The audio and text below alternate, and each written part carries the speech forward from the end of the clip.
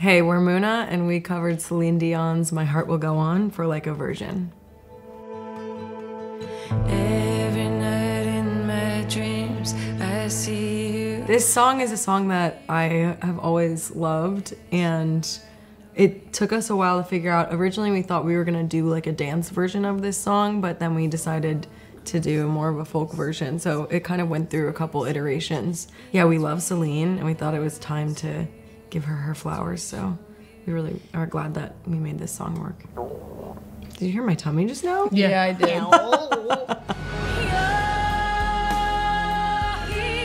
I think everyone grew up watching the Titanic and being like, this is the sexiest shit I've ever seen.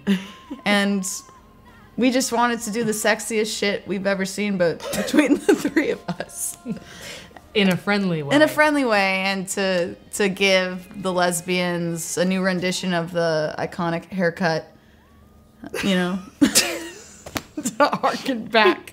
You talking about Leo's haircut? Yeah. Yeah, that is, Joe is one of the most amazing orators to have ever lived. You guys don't understand the connections that are happening. You don't, it's you can't. Very few can. You cannot comprehend. Yep. Once more.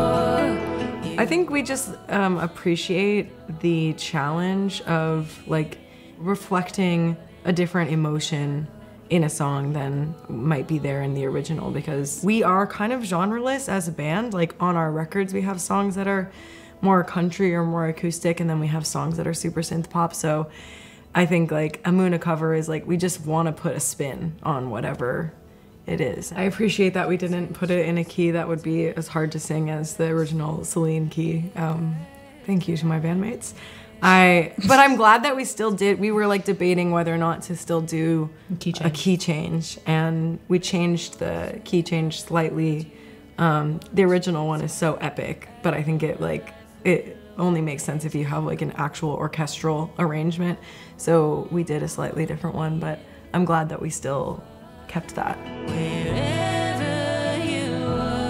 My best friend's brother is obsessed with the Wiggles, and he found out that we were doing this, and he calls it like a virgin because he doesn't like know. But he regardless, shout out to the Wiggles, like a version. Yeah. I think what song do they do by Tame Impala? Elephant, right? Cool. So definitely shout out to that, and shout out to Johnny. Yeah, shout out to Johnny, and shout out to the Wiggles. I've watched the Aurora like a version where It's she Massive did Attack, right? Yeah, she did Cool. Teardrop Yeah. like many times, because it's just absolutely unreal. Dude, such a cool song. I know. The Childish Gambino one is great too. Yeah. I mean, I think Yeah. it's I'm sure probably most one of the people have most seen that legendary one. Yeah. ones. I think Haim did Remember. Shania, and I really loved it. Yeah, so shout out to an iconic song. Yeah, shout out to Haim's like a version. Yeah, I love just getting in the YouTube Hole. like a version hole. So thank you for your service and all that you do.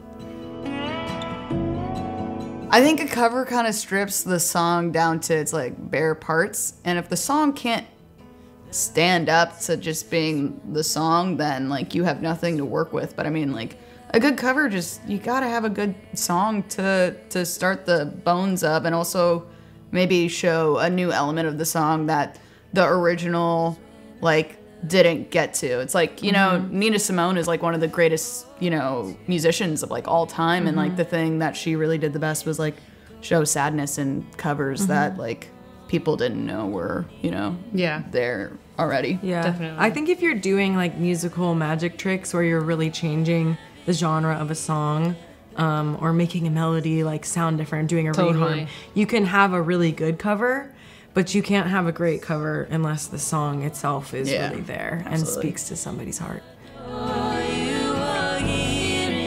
This is definitely something that we've wanted to check off the old list, so we were very humbled and honored to be asked to swing by and to do it. And it's our first time in Australia ever, and that's been a treat as well. So yeah, we're chuffed.